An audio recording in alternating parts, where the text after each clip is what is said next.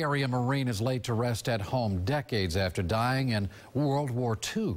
News Channel 8's Rod Carter joins us from Bushnell. Good evening. December 16th, 1941, a young man from Pasco County enlisted in the Marine Corps and went to fight in World War II.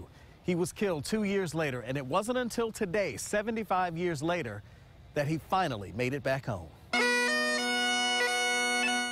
A somber return home for Marine Private First Class Robert Zehetner, who enlisted days after Pearl Harbor to serve his country. It's a miracle.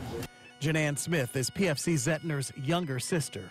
I was 6 when he went in and he was 17. Though she was young, she does remember he did it because he loves our country.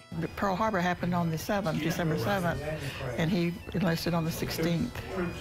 Right away. I'm sure he had buddies at school that said, let's go over there and end this thing, probably, is what they said.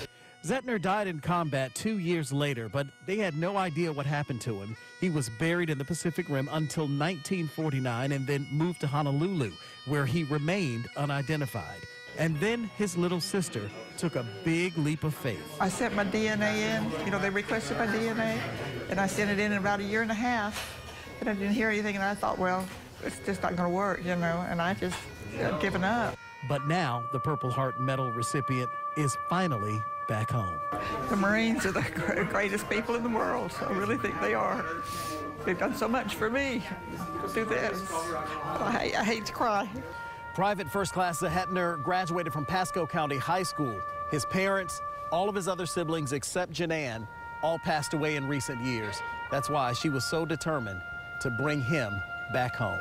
In Bushnell, Rod Carter, News Channel 8. Hillsborough County